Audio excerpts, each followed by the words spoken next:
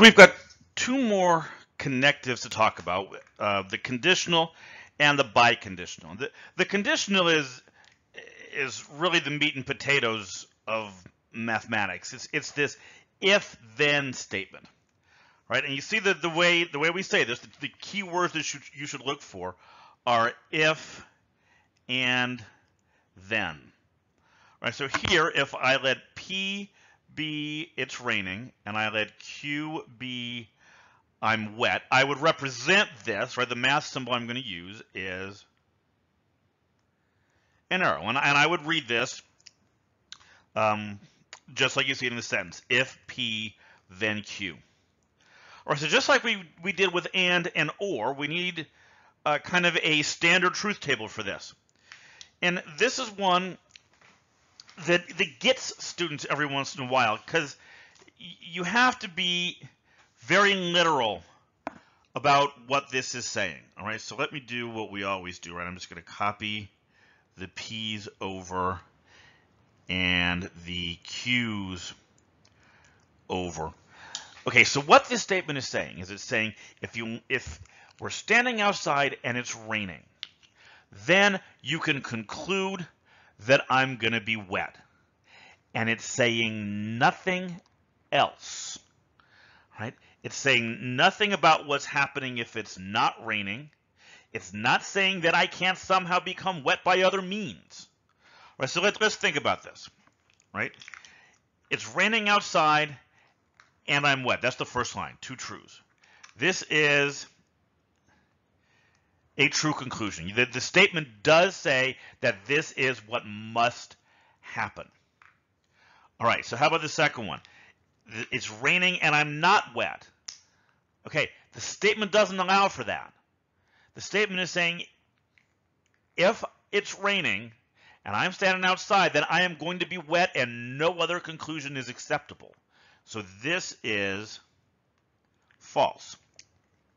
Now, here's where students start to get into a little bit of trouble. Let's say it's not raining.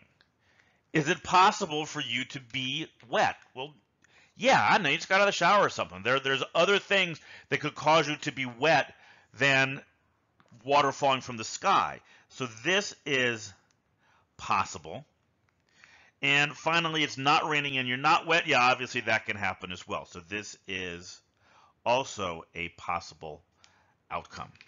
So this is our truth table, right? If you're doing the index cards that I suggested back when we talked about ands and ors, this is one that you should add to your collection, right? Just have it in front of you as a reference when you're working through these practice problems. So let's try one out, right? I've got a statement here, it's a compound statement, and it has our new symbol in it. So let's get a table here, and we're going to do this just like we always do this, right? I've started off with all the values of P and Q. Now let's fill in the P's and Q's in the body of the table. So I've got a P here. That's true, true, false, false.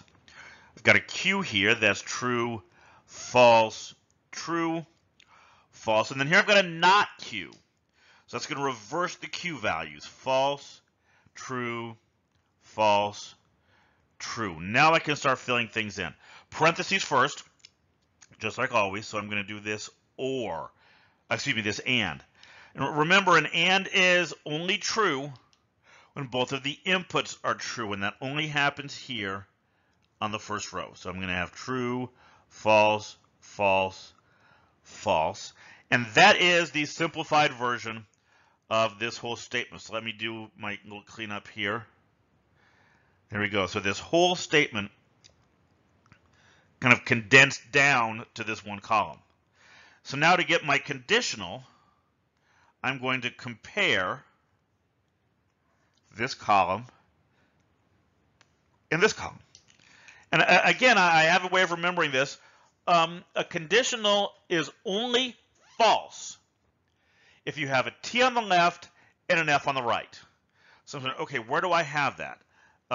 Well, on the first row, right? On the first row, I've got a T and an F. So this is false.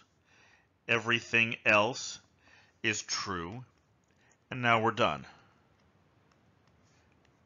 That's my final result. All right, so we've got one last connective. It's this biconditional statement. All right, and the phrase that you look for to identify a biconditional is this if and only if. Right, and sometimes if you read a text that's a little more technical, you'll see this written this way, if. If you ever see that, it means if and only if. And what this is saying is the two statements on either side are equivalent. They are interchangeable. Right? Saying that a number is even is exactly the same thing as saying it's divisible by 2, and vice versa. Saying a number is divisible by 2 is exactly the same as saying that it's even. They mean the same things. Okay? Either they are both true or they are both false. Nothing in between. And that is, in fact, how we're going to fill in our truth table here. Right? I'm going to do true, true, false, false. I'm just copying over the P's and Q's. So this statement is true when both of the individual statements are true or both of them are false. Nothing in between.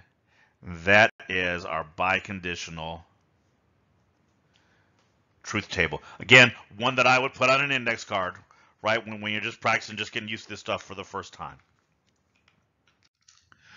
All right, so what's next? Well, these conditional statements, they actually can be written in 4 different versions. Right now, that's usually how this is said, and it's a little sketchy because not all of them are equivalent. Okay, but if we start with P implies Q, you'll see in the next lecture there are actually 4 different rearrangements of that conditional statement, each of which has its own special name.